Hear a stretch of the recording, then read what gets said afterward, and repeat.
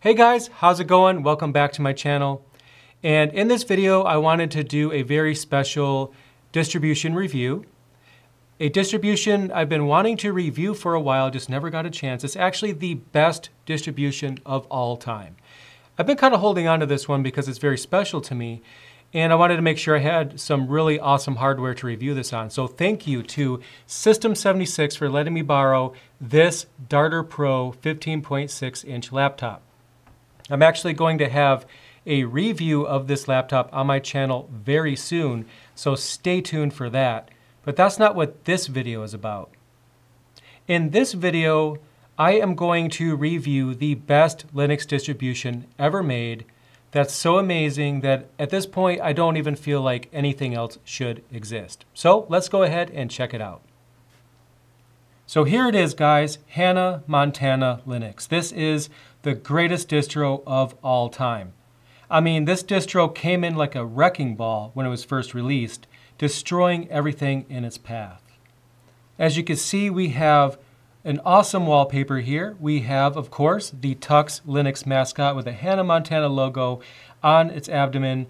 And we also have Hannah Montana herself as made famous by Miley Cyrus. Now, unless you're spending all of your time in Malibu, you know who Miley Cyrus is. And just using this distribution makes me feel younger now. And the reason for that is because this distribution is actually kind of old. But that doesn't matter because when you have a perfect distribution, why release a new version? I mean, this distribution runs so well on this laptop that it's practically twerking.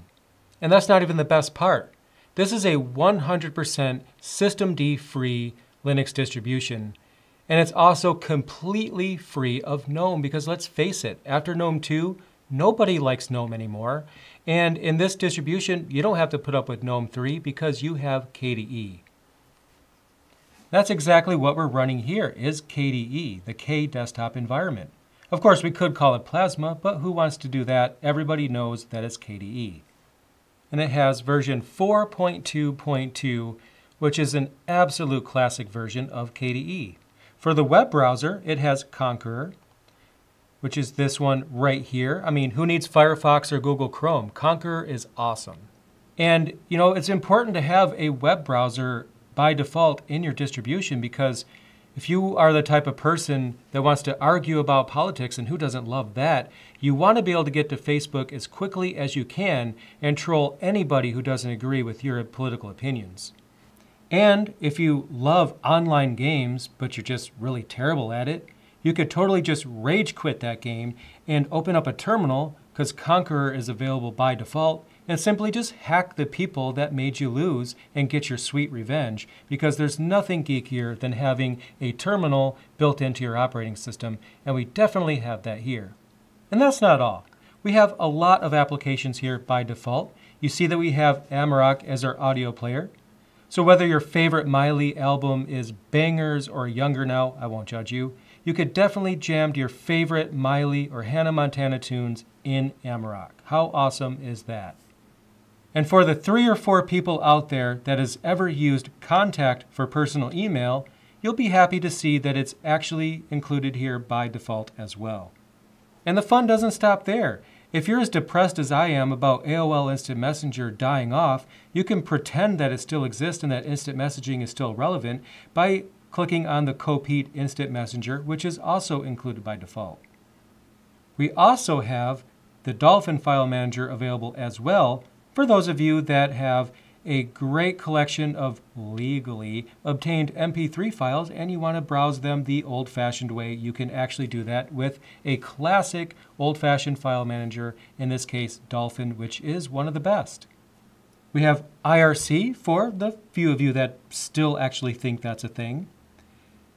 And if that wasn't geeky enough, we have an actual RSS feed reader aggregator here installed by default as well.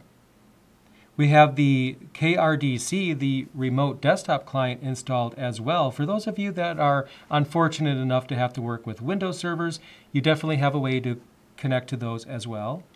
The K-Snapshot screen capturing program is also included because if you're running the best distribution ever made, you definitely have to take some screenshots and show it off.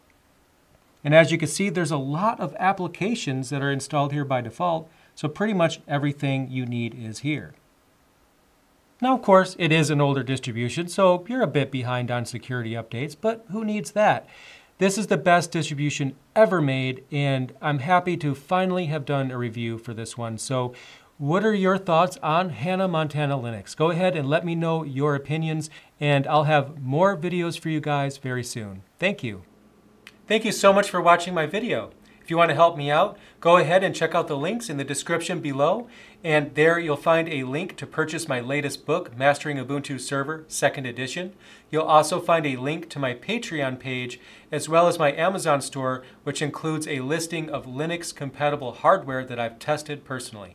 Thanks again for watching, and I'll see you in the next video.